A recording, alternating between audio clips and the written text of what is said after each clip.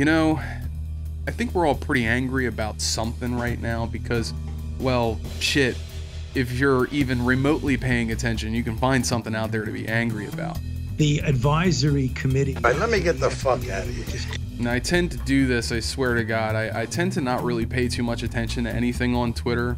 You know, I might read an article or something now and then, but what I used to use this platform for was to like watch cat videos, you know, cats just running face first into a pane of glass and knocking themselves out, or dogs running full speed into toddlers. And I'd walk away from that experience and I get a little chuckle in my heart and a good feeling. But what is that place like lately? Lately? It's become a terrible place, and I artificially limit how much time I actually spend there because I don't want to have a heart attack. Are you forcing your officer to set the vaccine, to get the vaccine? As I said, no, I'm not. There are entire groups of employees that are willing to be fired and laid off. I don't want to be in a position to lose 5–10% of my workforce overnight. He should be removed immediately! Well, that might be how many people are threatening to quit, but how many actually would?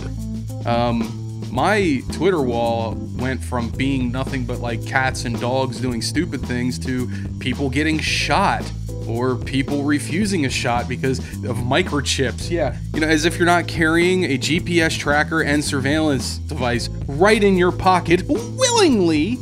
And I'll get enraged and I'll go share an article and my follower percentage will drop a fraction of a percent, and that's how things are, you know? Bye. But those people that walk away, they'll walk away with a bad feeling in their heart, you know, because this person that they used to like, you know, has an opinion that they don't like. And I'll feel bad about that because honestly, that's kind of who I am. I'm kind of a pussy. Not gonna lie, a little bit. So whenever I'm streaming, I'll inevitably get some guy who says, oh, you know, I really want to like this game but the developers lied during development, or it's these SJW cucks who developed this game, and I'll stop and I'll think to myself, holy shit, is he right? You know, I am getting distinct SJW vibes here. Like, what? Maybe this game was developed by SJW cucks. I mean, look at that girl's hair. She looks a lot like a softball coach. Yeah, fuck this game, right?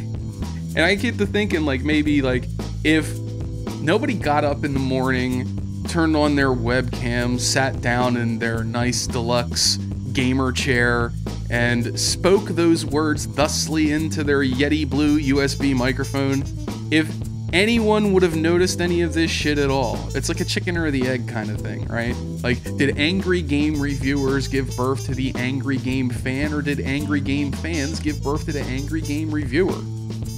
Yeah? But I got a better question. How many licks does it take to get to the fudge center of my asshole? I think we're all maybe just a little too angry right now, and I think that what we all need right now is just a break from all the negativity.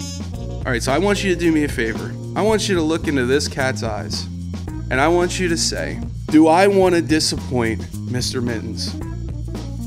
Ask yourself that question honestly. If the answer is no, then continue watching. As I spend the next 20 minutes rimming the asshole with 6 games that I really like in 2021. Let's dig in, pussies!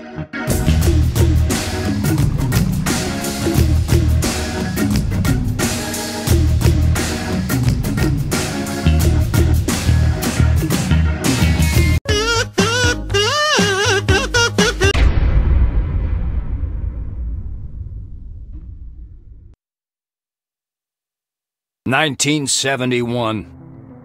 We woke up in a different world, where the Cold War ended along with the Vietnam carnage. All because of the Dome. The Dome. A territory full of anomalous artifacts, phenomena, and organisms. Encased is probably the least appealing name for a game I've ever heard, and it's not just because I have dreams of being buried alive every night. I've been seeing this game pop up on my Steam recommends since it released, and every time I saw it I was like, okay, but nah. Like, maybe some other time. If this was called Wasteland Retard Simulator, I probably would have picked this motherfucker up immediately. Encased says it's a tactical sci-fi RPG set in an alternative 1970s where an enormous and inexplicable artifact, the Dome, is discovered in a remote desert. fight enemies, explore the anomalous wasteland, level up your character. They actually thought to put in this little tiny description where you have basically no real estate, they thought to put, you can level up your character. Really? Okay.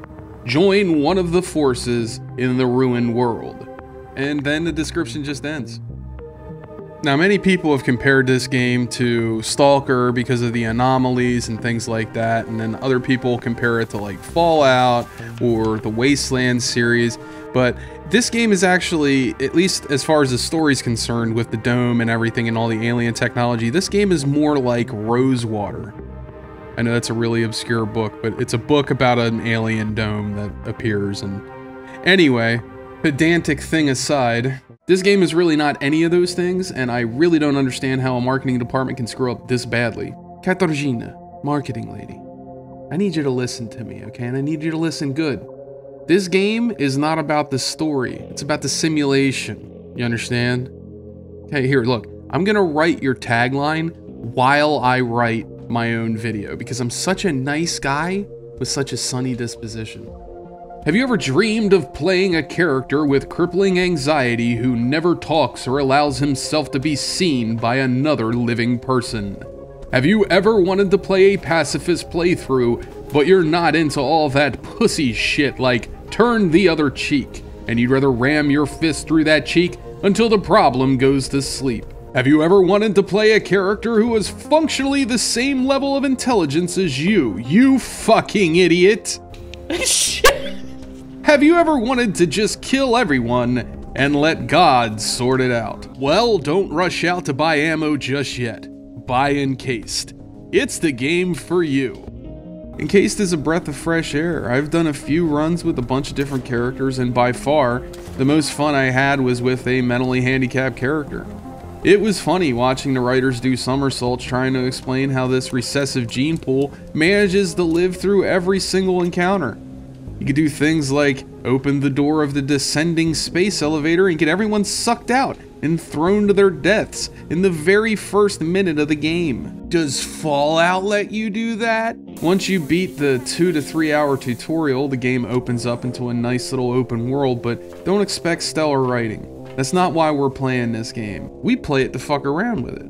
There's 4 or so achievements for playing the game a certain way. There might be more, but these are the ones that I know about. You beat the game by not speaking to a single person. You do this by finding ways through areas using sneak and your criminal past to break and enter, hack, and proceed. It requires a well-rounded character who diversifies their skills and knows the game like the back of their hand.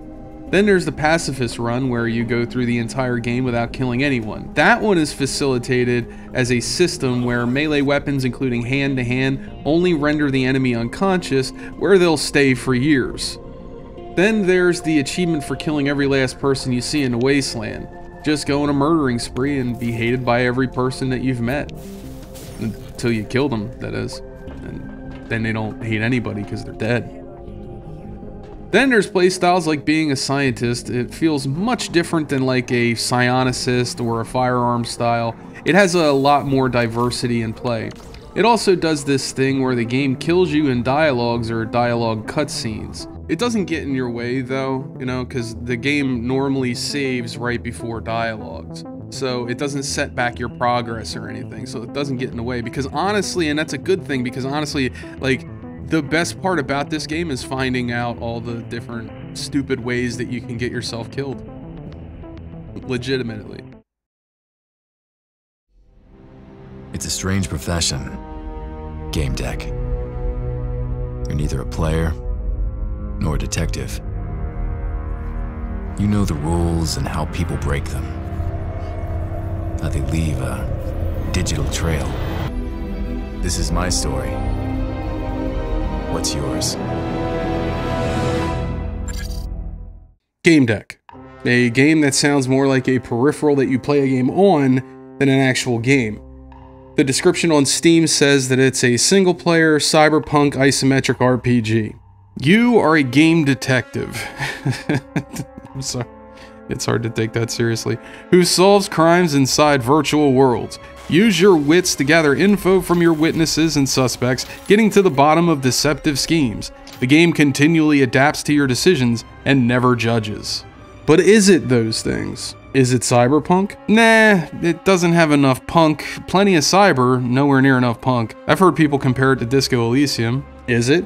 No, it can't possibly hope to compete with the narrative structure there. The writing, man, I don't apologize for anything that I say here, usually, on purpose, but I am going to apologize for this because I know how bad it feels to get criticized for writing. God damn, in the first 3 hours of this game, I was fucking bored. At least I thought that until I started associating my character with his favorite attribute, which is the infotainer. It's sort of like a YouTube personality.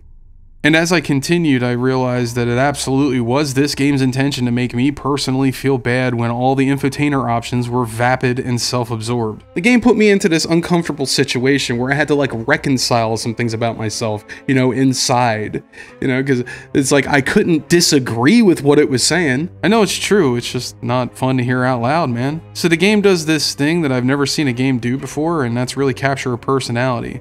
Like, this game's detective default personality appears to be this vapid, big-headed guy who has a really high opinion of himself and what he does. Because the first mission has really high stakes. You see, it has a kid who snuck into a sex simulation, and he's got a hard-on that might kill him. I mean, you can't start the game with the funniest mission if the rest of the game is going to get so serious. It's weird because in a strange way, this game manages to create actual human stakes out of the world of video games. It does this by repurposing the lore of internet gaming history, warts and all. It takes topics like microtransactions and manages to drill down on that subject to a point where you can feasibly see the human cost of it, and actually manage to have stakes at the end. And a bittersweet good ending. Damn, way to set the mood. And the mechanics are also unique, especially the system that handles how you progress through a case. It's confusing at first, but once you see there's 2 ways to progress a case through dialogue and by menu, then you can start jumping to conclusions because nothing ever seems fair, and I keep wondering if I got railroaded or if I didn't do a better job keeping my secrets to myself.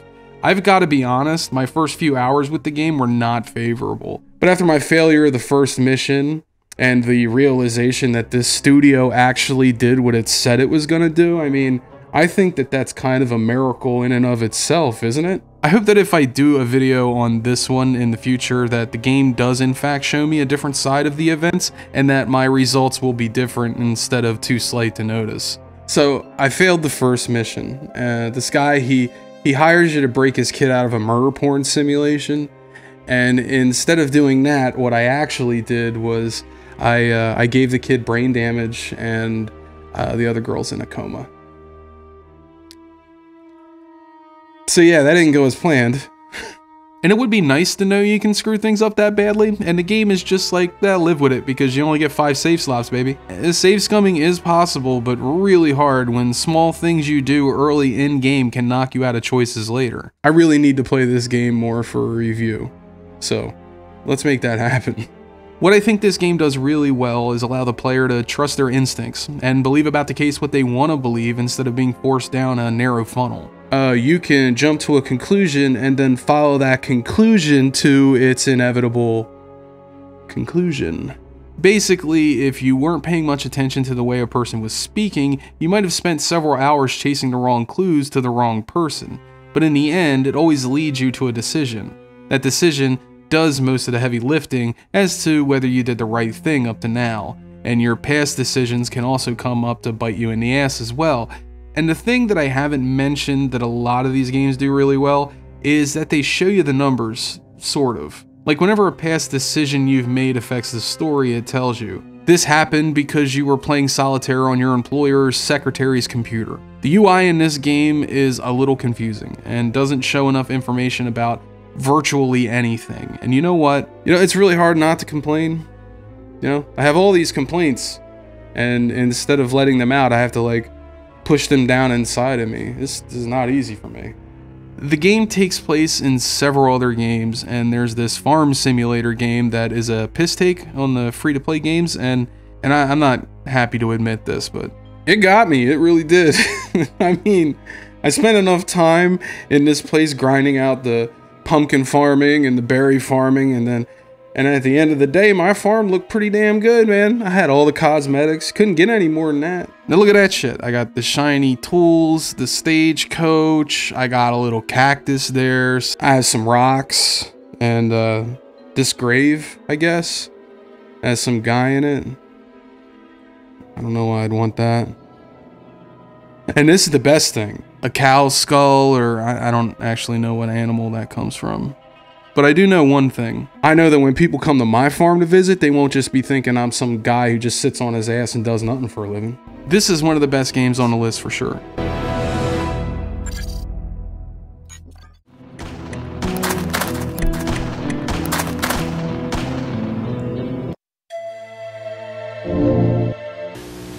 What?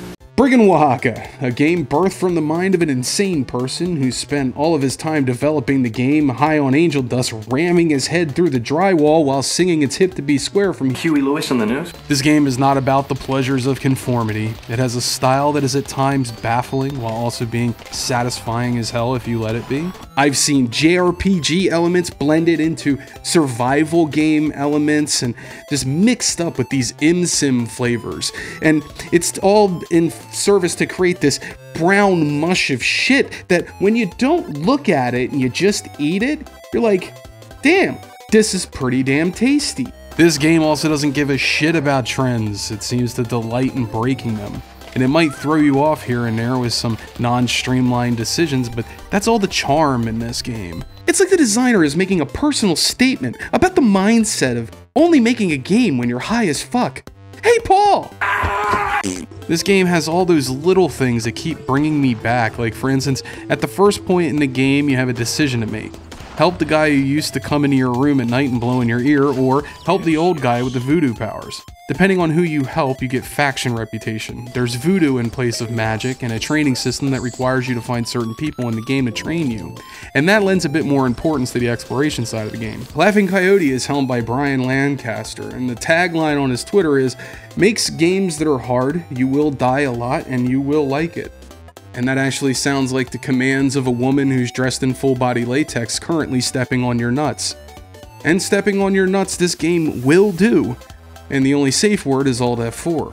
I've actually gotten stuck a few times on one area simply because my build sucked and I sucked and I couldn't get over to suck, but it's still installed on my computer, and I'll still start new games with it hoping to get over that hump. If you're looking for the equivalent of an FPS sim underrail, then this game just might be for you. Wait, hang on, what is that?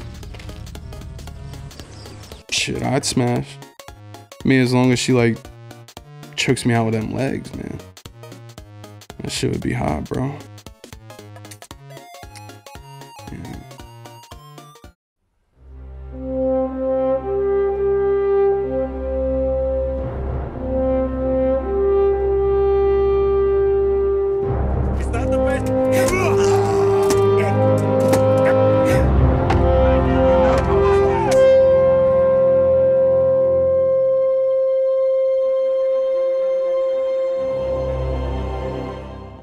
You know, one day I was looking through my Steam recommends and I come across Kingdom Come Deliverance, and I'm thinking to myself, hey, that's a cool game, I might play it, but I found out that I only had like 40 hours in the game, which is a shame.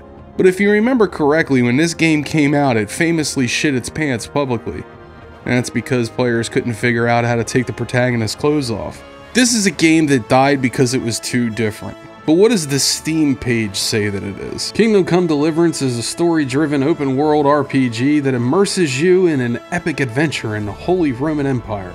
Avenge your parents' death as you battle invading forces, go on game-changing quests, and make influential choices. Well, yeah, apparently it is all those things. And all of the things that you do in the game actually do affect things. Decide to be a good little toady and do everything you're told, or be a murdering highwayman who only serves the Lord so he can get away with killing people. Now, you might be looking at this footage and you might be thinking to yourself, wow, holy shit, does it really look like that? No. It mostly looks like this. But sometimes it looks like this.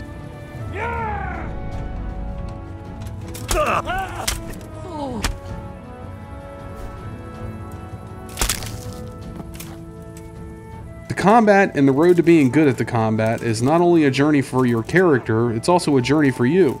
Because if the blacksmith's son gets better at it, you're getting better at it as well. Because it takes Henry a really long time to learn anything thanks to his disability. And after you do finally get good after grinding out all that EXP in the arena with Sir Melon Bash, you'll feel like a god with a sword until you meet your first bandit camp. Like, other RPGs simulate a lot of things, or try to, but that's mostly with the combat and it's usually with numbers. Everything else is rather restricted feeling in terms of story and how you complete story objectives, but this game, with a few exceptions with insta-fail missions, this game gives you a ton of freedom. If it is anything, it's an immersive sim RPG, and I'm always surprised when I come back to the game and discover something else I didn't know about it.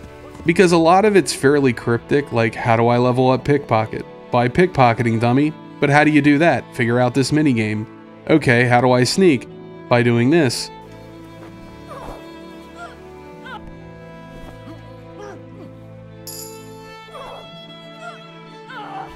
Then there's the story, and the story is a little slice of awesome, you know? Tales of drunken priests with their floppy dicks poking around in local girls' holes. Then there's this tale of this lady, and she's married to a duke or something, or a lord, and she must be bored out of her fucking mind because she keeps coming into your room at night to tuck you in like the world's creepiest mom. And you think to yourself, wow, she might pop a titty out, and you get excited until you find out that the titty is for feeding, not for sucking. Yeah, he may have a castle, and people call him my lord all the time. And yeah, he's rich, and he's powerful, but I remember when we were younger, and someone would call him my lord, and he'd give me a look, and he'd take me from behind into some barn or private place, and give me a good old rogering. But now, his sails have fallen, and our relationship is just floating by, as is my beauty. Oh, Henry, do me right here. Do me like you do your milkmaids, Henry. That storyline, it exists. And honestly, I really didn't even exaggerate it that much. If you like really good games, then you'll probably like this game, but don't expect it to open its legs on a first date. It's waiting for a truly dedicated stud to get in there and really work for it.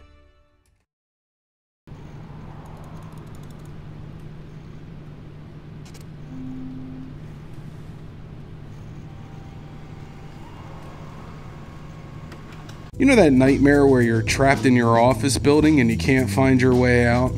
You know, and maybe your legs don't work, you can't get out of your seat, or you're walking around and every time you turn a corner it ends up being the place where you just were.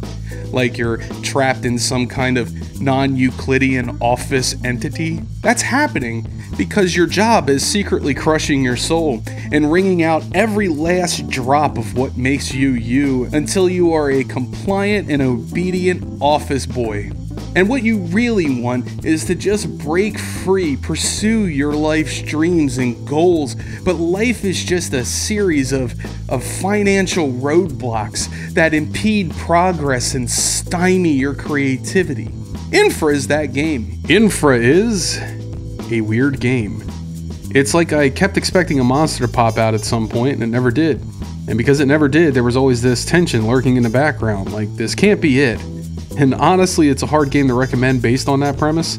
So what does Steam say this game is? Infra puts you into the boots of a structural analyst on a routine mission. Quickly though, your task turns into a fight for survival, all caused by deep-rooted schemes of the past. Your tools are simple: your camera and the wits to navigate a labyrinth of debris. In reality, you don't do much anything, honestly. You might solve a puzzle here and there, and aside from that, the game is a lot of exploring and investigation, something that it never really feels like you're supposed to be investigating. It has this urban exploration feel, like I used to get. Alright, you know what? It's story time, kids. Pull up a chair and listen. Back when Daddy Paul used to live in California, I used to do photography. And that is until I started having to compete for jobs with guys like my cousin-in-law's brother. I had almost given up on photography, but then my friend came and got me one day and said, let's go on a field trip. But for some reason this field trip needed a field generator and lights. What we were actually doing was breaking into an old abandoned oil refinery so we could take pictures of, as Jerdog said it, Jerdog was like my, pet name for him. Also, he didn't know I called him that. Anyway, he says to me, we're gonna go take some pictures of this weird guy I know. An inauspicious start to a very suspicious day. Anyway, we get into the car and there's this guy and he's sitting in the back seat and he keeps saying something. I can't quite make out what it is, but he keeps saying it in this very exaggerated voice, right? And which wasn't exaggerated for him because of course it was his voice. Then at the photo shoot, he just kept saying gobble gobble every time I walked past him in that voice while staring like aggressively in my eyes. I'm just sitting there wondering, does this guy want to fuck or fight me? Like, either way, weird mating ritual. And I went to Jaredog and I said, hey man, like, dude, what the fuck is wrong with your friend? And he just looks at me and says, I don't know, man, he's just like that. Like what? I'm thinking, fucking insane? Does he just sit around all day hallucinating that he's a fucking wild turkey saying gobble gobble all fucking night? Or does he want to lift me over his head like a flagon and drink the shit out of my ass like a wide-mouth beer? What does he want? So long story short, every time this game makes me uncomfortable, it's actually because I'm remembering that man saying gobble gobble over and over. Gobble gobble. The point is, the game captures that feeling of going to an unknown, possibly dangerous place in search of cool things to look at and take pictures of. A world in decay can be just as beautiful as a pristine one, albeit in its own ways. You go to these places in search of experiences you just don't get in normal everyday life. You also get to be ground level, see how our world works, instead of just read about it. Sure, we get the overview in school, we know dams exist and what they're used for, but we never get to see inside one, or see a falling apart one, and get to see all the little ways in which infrastructure collapses when the right amount of money isn't spent maintaining it, and what happens when it all falls apart. So, yeah, invest in infra. If you like puzzles and you like ambiance and urban exploring, or perhaps you just want a very relaxing and hypnotic experience to sit down with and simply enjoy without any stress or adrenaline, then this game is for you. Now I think I might have saved the best for last.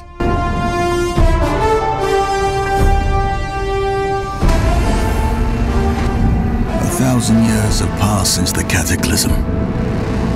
The Manakalan Empire, all but forgotten. This name, Solasta, every time I saw the name, I thought for a split second that the game was a space sim. No thanks, and I just kept on scrolling a lot before actually stopping to buy it. What does the Steam page say this game is? Roll for initiative, take attacks of opportunity, manage player locations and the verticality of the battle in this turn-based tactical RPG based on the SRD 5.1 rule set. In Solasta, you make choices. Dice decide your destiny. Yeah, okay, I guess it is all those things, but you know what else might have been important to put in the description? Yeah, it's a tool. It's a game. It's a tabletop game to play with your friends. It's a whole goddamn thing. Solasta is a tactical RPG. The combat has a very XCOM kind of feel to it. There's cover, which grants you a defense bonus to ranged attacks, and if you don't use it, chances are you'll be peppered by arrows and all sorts of ranged attacks. You can move boxes and obstacles with a shove, which I can see being used in all kinds of ways. In fact, even early on in the game you show that knocking over debris can sometimes one-shot a whole group of enemies. The movement system is super satisfying because unlike a game like Pathfinder, this game is actually truly grid-based. Your characters move in and out of combat on a grid, so there's never any question as to whether or not you know you're close enough to an enemy to hit them. You always know. I love it. It is not multiplayer. I was really bummed to see this because, well, they translated the 5e rule set so well and everything in this game is screaming for multiplayer. I mean, just look at how dialogue plays out here. You have 4 characters and each one has their own lines that they could say, which are derived from a personality that you craft, which is derived from backgrounds on the alignment chart.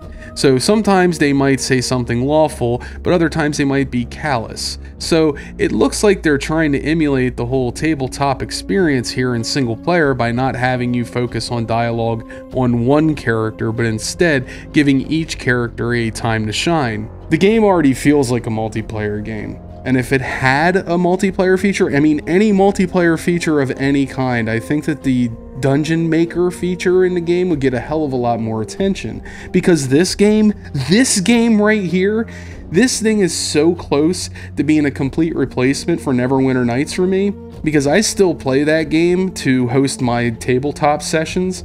I mean, Solasta could take the place of Neverwinter Nights in my whole routine. You know, it could be a tool for tabletop sessions. Solasta, if it had multiplayer, in my eyes, would replace that game forever. It just needs multiplayer and a Dungeon Master tool, so yeah. Find a couple $1 million laying around and make that happen, okay? Cool, thanks.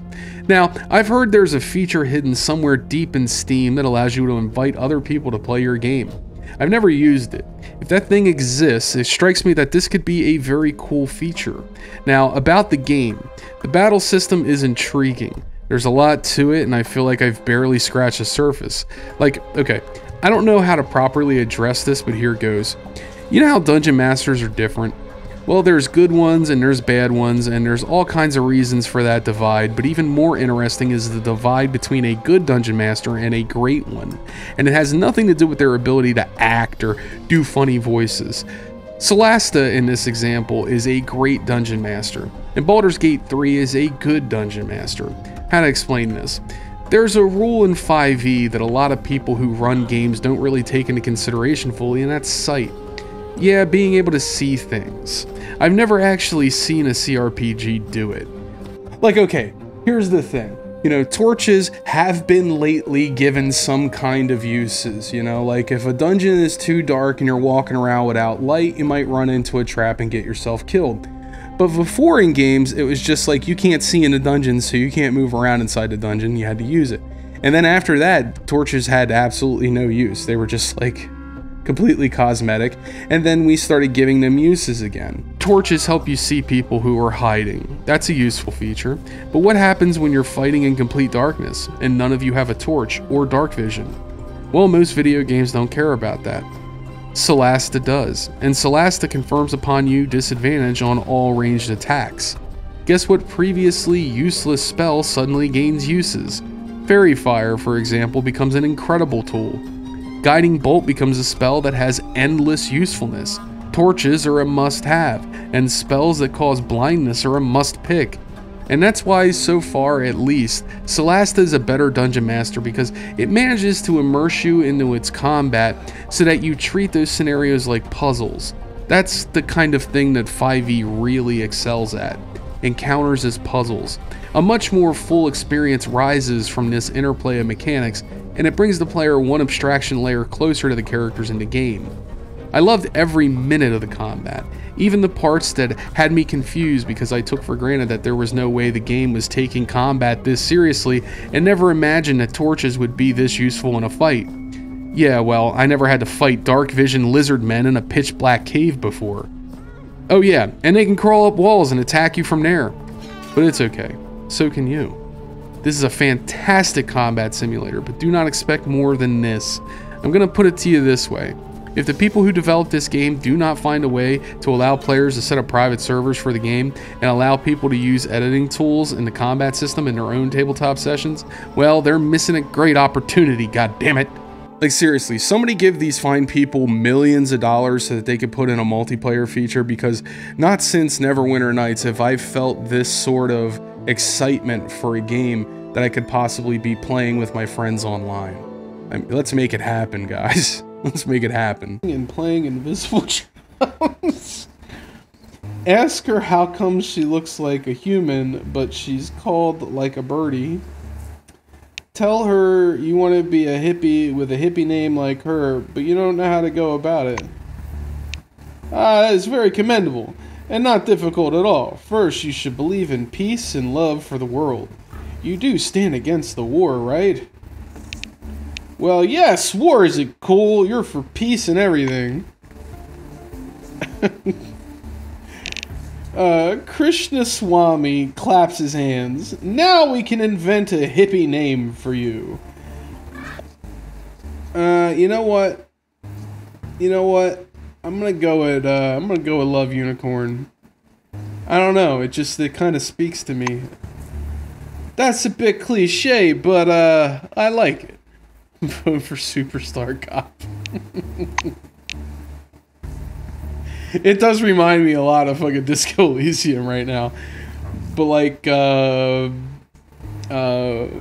more. You know what I mean? And so I officially pronounce you a hippie. You may commence not cutting your hair. Point at the beads. Cool stuff in it. Do you like it? I made it from some forefather thingies.